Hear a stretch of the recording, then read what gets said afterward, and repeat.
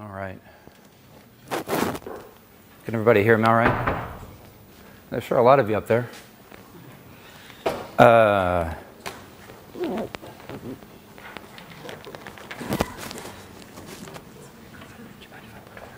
Oh, yeah, go ahead, sorry. I saw that was yours. I thought there was a free phone charger up here, so I was going to get my phone charged while I talk. I have one of the dying batteries on an iPhone, so I get like it's like when you floor the gas pedal on an old 60s muscle car, you can just sort of watch the fuel tank drain. All right, we'll get started here. My name's Eric Sorenson. I'm at APUC online and Eric at PublicCom at work. And I should have a little bit of a disclaimer in that there's while I'm going to talk about the history of configuration management, and I have a particular point of view on this sort of stuff. I've been doing it for a really long time, but I have been doing product management at Puppet for the last 6 years. Prior to that, I was a systems administrator, a SRE, an accidental developer sometimes. So I'm sure that my version of history may differ from yours. The taxonomies and the evolution and the tools I choose to focus on may not include something that you care passionately about, which is fine. We all have our own kind of opinion of events. I'm happy to talk about anything that I got wrong over beers tonight and over the next few days. So, but yeah, just include a disclaimer here. This is me up in my natural habitat up in Portland, Oregon. I like playing electronic music with synthesizers and drum machines. And just like when you get a lot of retweets, I get to throw up my SoundCloud here. I've been involved in this community for a really long time. My first CF Engine deployment was on version 1.5 back in 1998, which is nearly 20 years ago now, which is terrifying. It was before I lost all my hair. I'm not implying any causation there, but there might be some involved.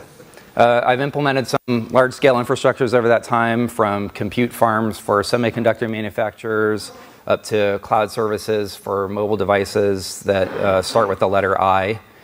And I've been involved with Puppet in some way or another for over a decade now as a user and a contributor, and more recently as kind of the curator or steward of the product and the project. So this talk is, as Chris mentioned at the beginning, an updated version of a talk I gave at the config management camp that was in Portland a couple of years ago.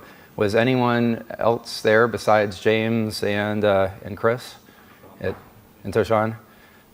Cool. So no, it'll all be fresh and new for you. I hope you'll forgive any of the repeated parts, but things have definitely advanced since mid-2017 when that conference happened. In fact, about the only thing that has remained the same is that there's been a lot of change. And I still love dad jokes, so I can't help it. There's some types of change that are really good. You can play pinball with lots of small change. If there's an awesome pinball bar here in Ghent, which is an incredible development. It wasn't here 5 years ago. But I'll be down at the Comic Sans bar, and if you want to challenge me to Theater of Magic, it's on. We'll play until we run out of change. There are some kinds of change which are bad, however. This is like climate change that floods half the world and parches the other half. This photo is from South Carolina on the eastern part of the United States seaboard, but it could be from Asia or from Europe or any coastal area around the globe. And I firmly believe personally that climate change is the biggest problem that we need to solve as a global civilization. I just read a study from Cornell University that says that 1.4 billion people are going to need to relocate from where they live to escape rising seas by 2060 if we don't take drastic action now. If there's anyone who doubts that there's some unprecedented and deeply troubling change going on, I have some oceanfront property in the Netherlands that I'd like to sell you. There will be soon. If you're not convinced, you can Google for an article called The Uninhabitable Earth and prepare not to sleep for about a week. So I'm really interested to talk to anyone here that's working kind of at this intersection of cloud computing, big data, and climate science. I think we, as an industry, are in a unique position to apply some massive computational power to understand and to fight back against this, but it's got to take a coordinated effort at a massive scale. And so if anybody's working in this area, please come and talk to me. I'm really keen to hear about it. So in my previous talk, I had asserted that the change that configuration management was undergoing was transformative change, like a step function, like a butterfly that comes out of a chrysalis, which a caterpillar had created. And nearly 2 years on, I'm not quite prepared to say that was completely wrong. There's definitely some changes that feel fundamentally different from what came before.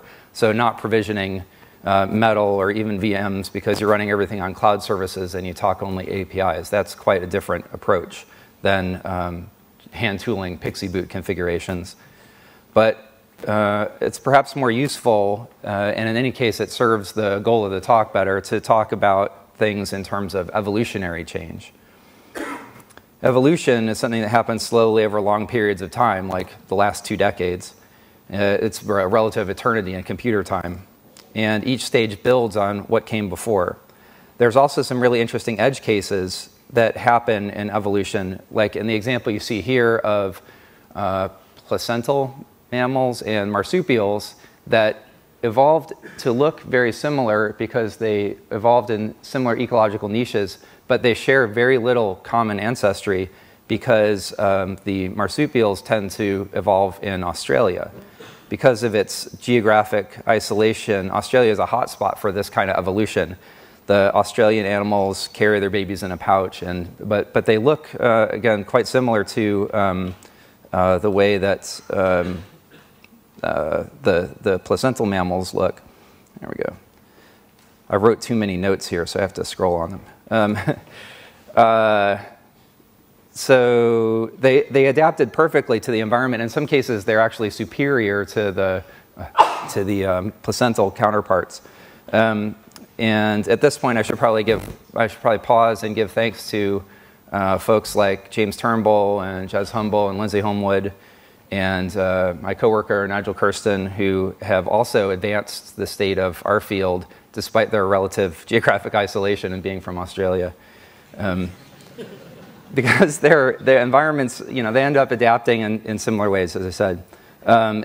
For example, if you end up in an environment where the main protein source is ants, you tend to evolve in a way that allows you to get the ants out of their nest better, and you get along, over time, the animals which have a longer snout are able to get ants more readily than ones that don't, and that evolutionary pressure over tens of thousands of years results in these crazy-looking anteaters and the Australian numbat. So in config management, you might think of this like we're solving the same problem, and 2 projects might land with the same kind of approach, even if they don't have any code in common. They don't share any DNA.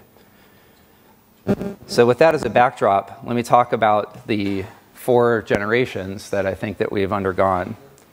And again, this is my taxonomy and my rules. We can argue about the meaning of words and whether I've got the things right. Happy to do that until, but not during the talk, please. Just wait until afterwards. So the first one is kind of the primordial soup. This is a biologist term for the state of Earth's organic matter, the initial soup from which all subsequent life forms descended. Some refinement. So some life forms evolved from that, emerged from that soup, and it started adapting to their environments. In specialization, we had some increasing adaptability to cover more and more specific niches, sort of like those anteaters that I was just talking about. And then synthesis, which I think is the stage that we're currently in, that's characterized by a recombination of previous forms and new advances as well. And after that, well, we'll see. How about before that? If I'm completely honest here, I think things should be indexed with 0. All lists should begin with 0. And yeah, so cheers from the array fans in the crowd. I should acknowledge there was something that existed before there was this discipline, or this thing was actually called configuration management. People were doing configuration management, they just didn't call it that. We called it systems administration. If you got a new machine in and it needed to be set up correctly, or you wanted to duplicate something that you'd done before, you just used what? Shell commands. Shell commands are awesome. And this is sort of the world that existed at the time. These are from the GeoCities cage at an Exodus colo facility in May 1999. I found these on the net courtesy of somebody named Mike Stevens, who used his potato quality phone back then and somehow preserved those images over the time. There's a ton of Sun Ultra 2s. I worked in, I think, this exact data center, although I had a different cage down the row there. And some JBOD disks. There's maybe some early NetApps, the kind with the chrome fronts on them. Those things were pretty awesome. And occasionally you'd get a really big server in, like one of these. Well, this was like the hot shit, right? And you maybe get like 1 or 2 of these in a year, and you'd have to set it up as a systems administrator. And I guess I should say too, sometimes you would get one of these that had these 450 megahertz CPUs that had a horrendous manufacturing bug that caused them to crash all the time. Anybody else remember that? It was called the e-caches. Yeah, those were terrible. You spent like a lot of time in the data center at 3 and 4 in the morning replacing these CPU boards that failed for no visible reason. But when one of the systems came in, you just use, you'd use shell. You'd either have some stuff saved. Maybe there was a collection of scripts that you had in a shared directory. If you were really on the cutting edge, you would use revision control like RCS. And if you did something wrong, you could dig it back out of RCS. If things went really wrong, you could go back to the DLT tapes and try to restore things. Like it was not a fun time. Like, let's be honest, it wasn't great. There were some folks who looked at the state of this and looked a little bit further ahead and thought, number one, we can do better than this.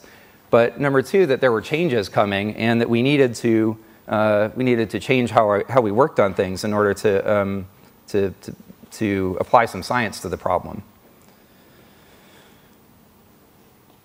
So that leads to our first stage in evolution. And we can enter CF Engine. This is one of a few screen grabs that I'll show. This came from the Internet Archive, or the Wayback Machine. This was CF Engine's homepage in 1998.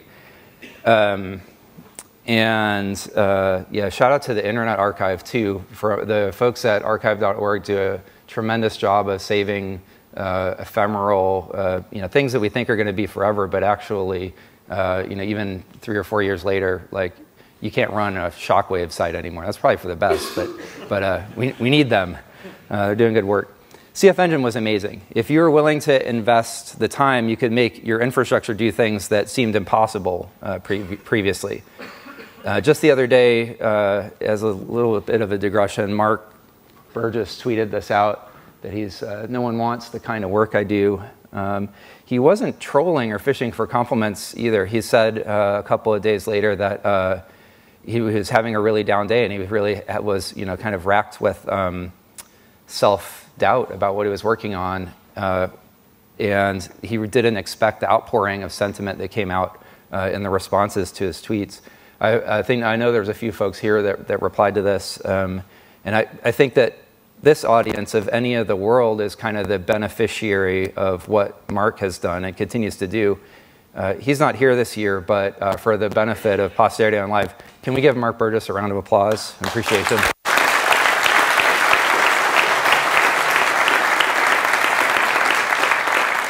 I know personally, I wouldn't be standing on this podium if I didn't start down this path with CF Engine way back in 1998. Here's a post from Luke Knies on the infrastructures mailing list, infrastructures.org. I saw Steve Troggett's here, which is awesome. Steve started this website and mailing list called Infrastructures, and the community and the discussions that sprang up around that was a key space where people were talking about these kinds of things back in the early 2000s. You can tell this is really old because it's in Courier. The early 2000s were a weird time in configuration management. At the time, the concept of repeatable convergent automation tools was pretty edgy, and the community was pretty edgy too. I think I met Mark at one of the config management BOFs at Lisa, and I think I told him he ruined my life, but he also saved my life too. So you gotta have both things. Luke was mostly working on a tool that he and Steve worked through. Steve's originally is called ISConf, and Luke eventually forked ISConf and wrote much of it in Perl, and it was originally written in Make and then integrated with CF Engine. Then I think Steve rewrote it again in Python, and I'm not sure what happened after that. But in this post, there's a hint that's not it's all not sitting well with ISConf. Like there's some because of its make-based interaction model, it was not the friendliest thing in the world. And yeah, Luke, in his characteristic way, is like, this drives me absolutely insane.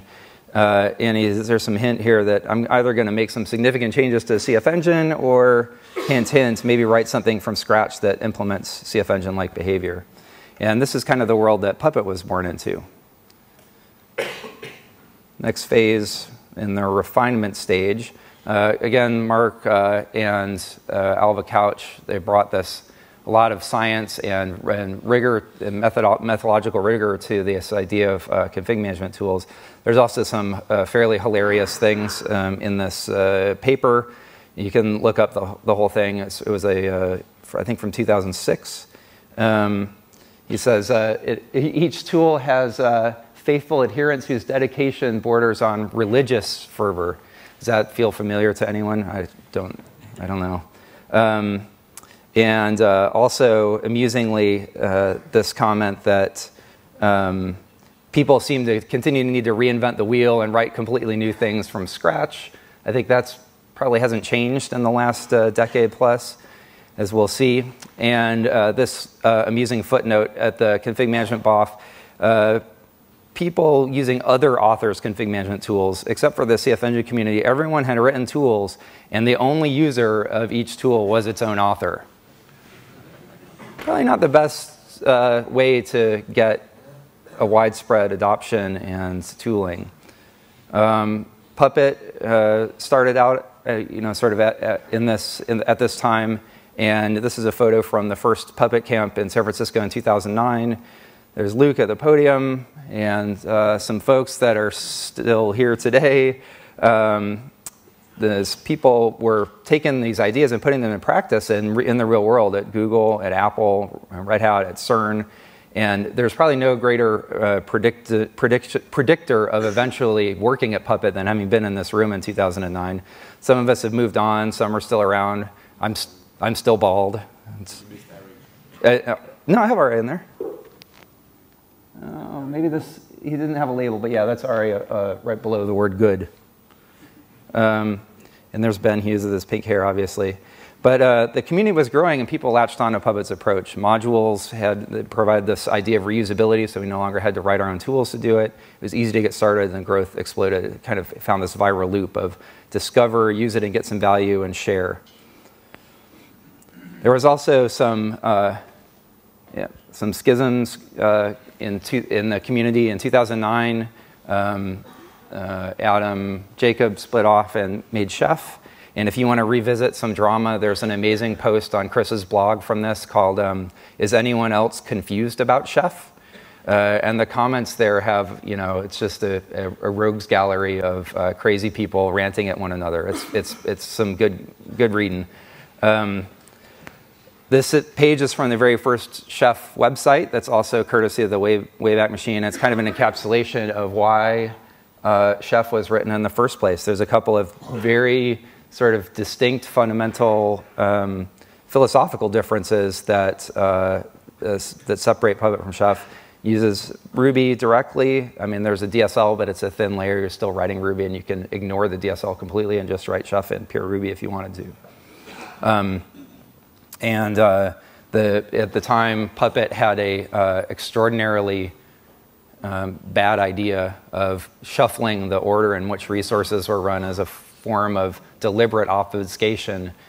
It was like, yeah, maximal user hostility, I think. It was intentional? Yeah.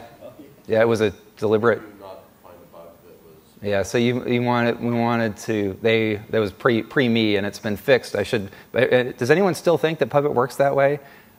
I think that there's some perceptions that people have that were formed in like 2011 and just haven't changed. No, it hasn't been that way since like 2013 or something like that. It does deliberate top-down ordering, certainly since Puppet 4. But yeah, it was a choice to to force people to declare dependencies if they wanted things to happen in a particular order.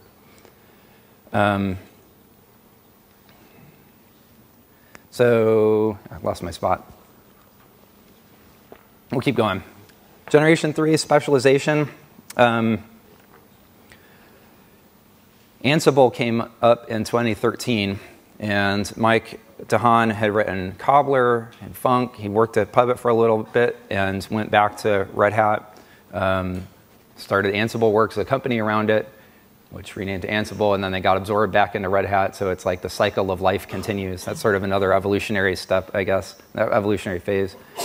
But Ansible was, I am not, it's not too much to say at all that it was pretty revolutionary when it came out. It was by focusing on radically simplified automation and getting as much of the ceremony and ritual and stuff that you needed to do in the previous tools out of the way of the user and letting you focus on getting stuff done with a minimum amount of fuss. I think that was truly revolutionary.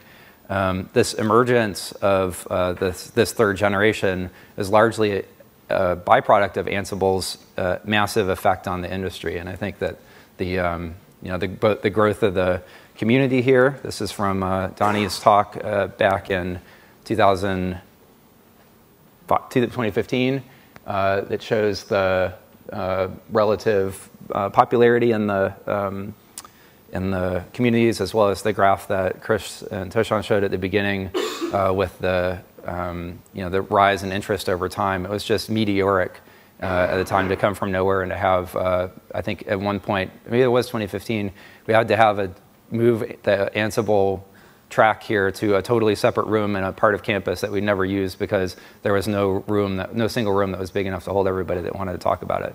That's saying something. But from an approach standpoint, or why was it so popular?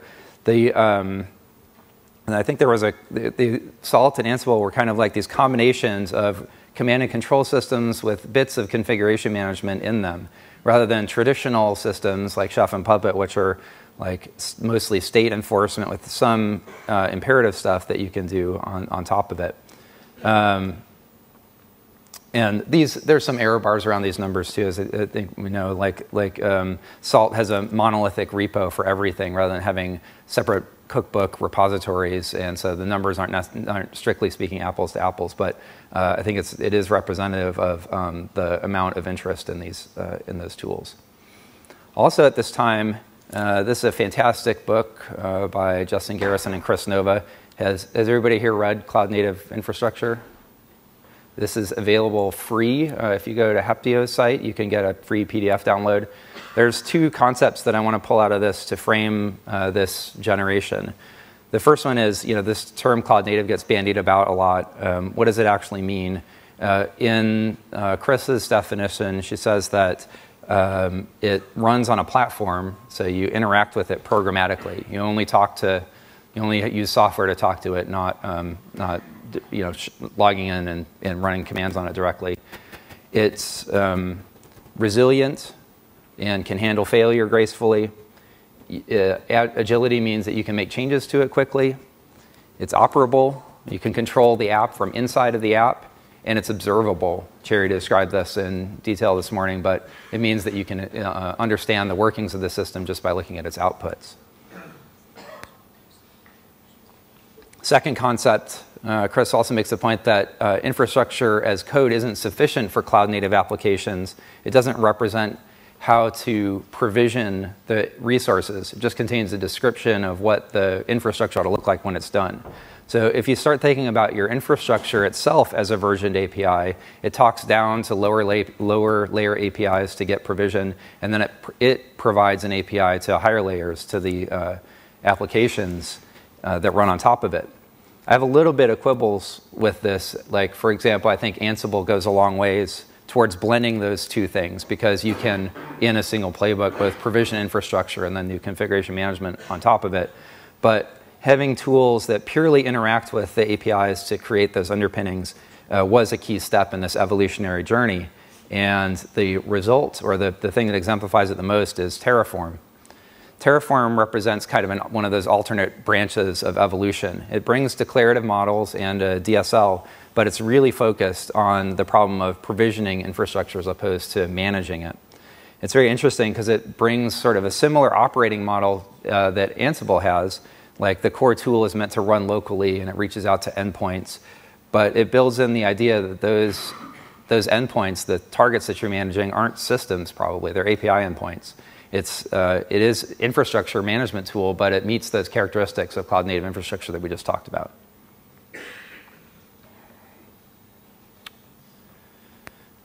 And where are we today? So this is the part that people will probably want to argue about. That's fine. I'll give you a minute to take it in. Just talking through the taxonomy here. The user experience part is like what you do to interact with it, and I kind of have two categories of this: a raw language and a DSL. There's an engine, which Mark Shuttleworth just talked about, model-driven and what that means. I think, to me, the definition of model-driven that I'm working with here is that there's some intermediate artifact in between the thing that you write and the thing that runs on the target, right? So, for example, in Terraform, you can use the plan command. You can understand what it's going to do without actually making changes. If you have Puppet, the catalogs for Puppet can be generated, they can be stored, you can compare them across systems or the same system over time without ever actually making a change on a system in order to see what it happens.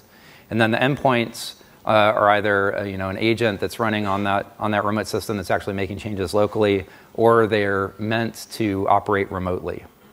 And so for all the tools that we've talked about so far, this is kind of where those things lay out.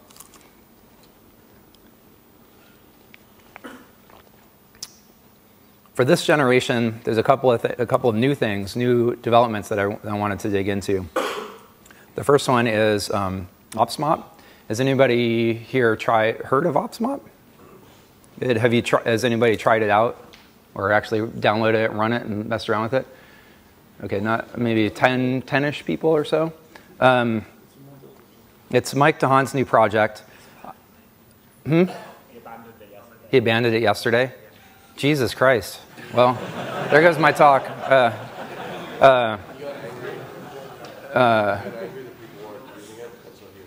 Wow.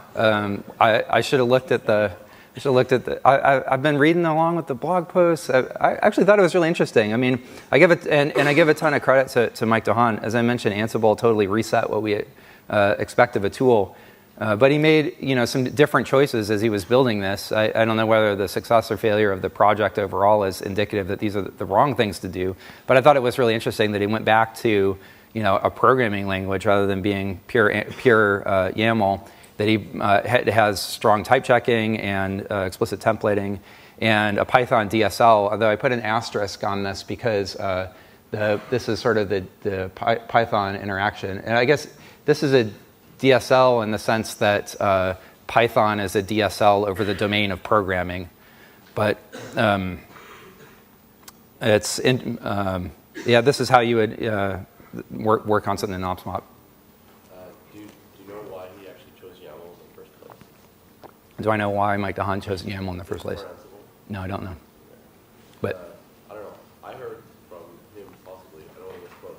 It was just he was out of time and needed something, and that was just the easiest thing. He had planned apparently to do a language for Ansible. he wanted it. Just too much overhead. So James says it was just purely in the interest of time to get something out the door. He used YAML. Well, kind of took over the world. I mean, We almost renamed this to YAML Camp this year, so. All right, well, we'll keep going. Next up, this is a little bit of a full disclosure moment here. I worked on this tool, and this is a Puppet managed project, but it is totally open source. We introduced Bolt in October 2017. It's been iterating like crazy. We have like 5 full-time developers that work on it internally. We've got a ton of external contributors and pull requests. The goal was to find a framework for executing tasks and plans that would complement state-based management in Puppet. But we wanted to make some different choices with Bolt rather than throwing everything out that we brought over from Puppet. Has anybody here tried out this tool, tried out Bolt yet? Oh, cool. It's like 15, 20% maybe. That's cool. I have some stickers with our brand new logo. If you're using it, or if you download it here at camp, even just to try it out, let me know. I'll give you a sticker. Bolt is cool because you can start out just running commands. You can move up to running tasks, which can be written in any language, and have a JSON metadata description of what the task does.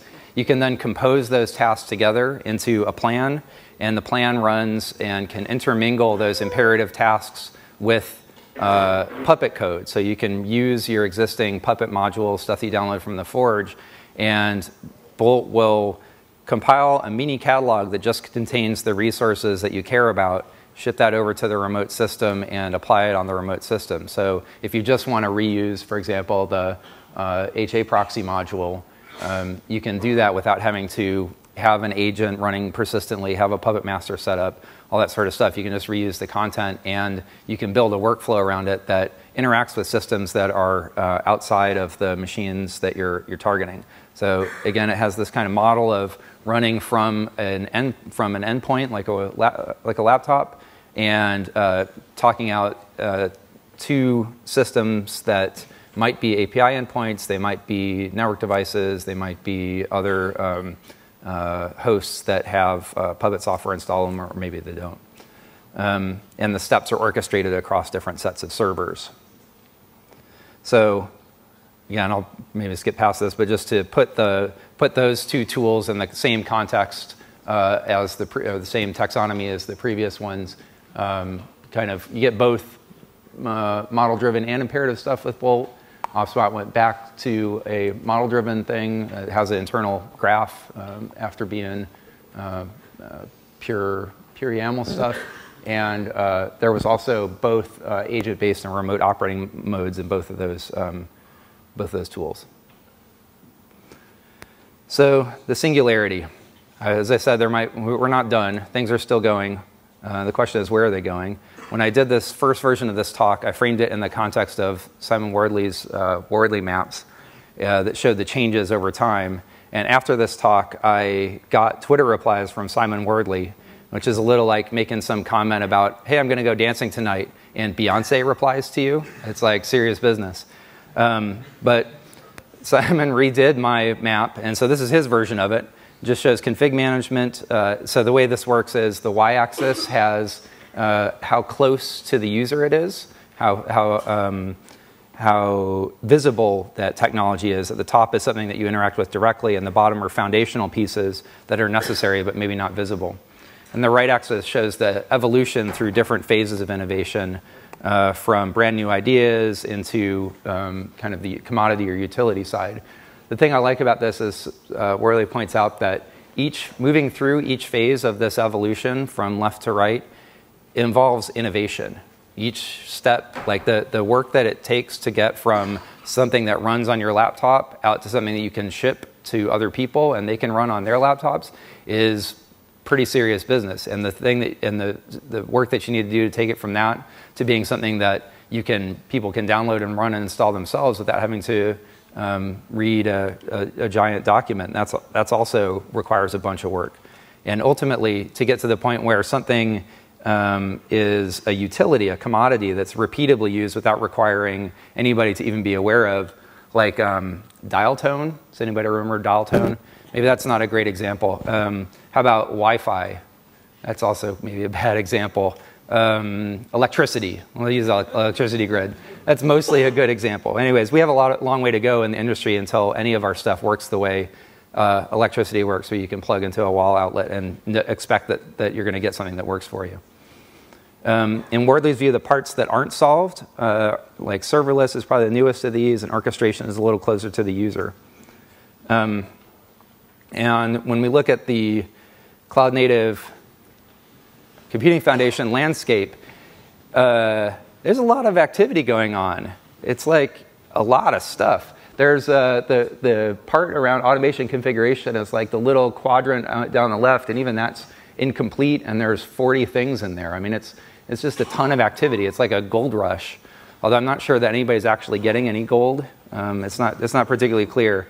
I'm not going to focus on the whole thing, but there are a few cloud native projects related to config management that I think are interesting and are pointed to where some unsolved projects remain.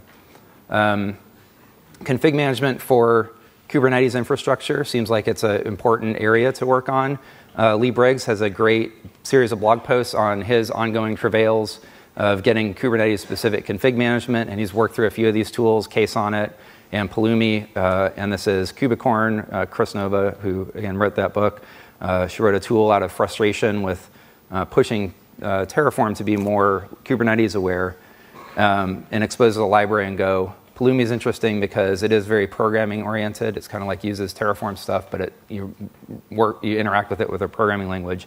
And Lyra, again, in full disclosure, this is a new Puppet run project that is all about, it sort of runs as a Kubernetes operator and is able to provision both stuff that's inside of Kubernetes as well as external dependencies that the system relies on. So in closing, I have a bit of a personal note. I just have a few minutes left, and while I have a microphone, I just want to use this to make an important point. This is my friend Reggie.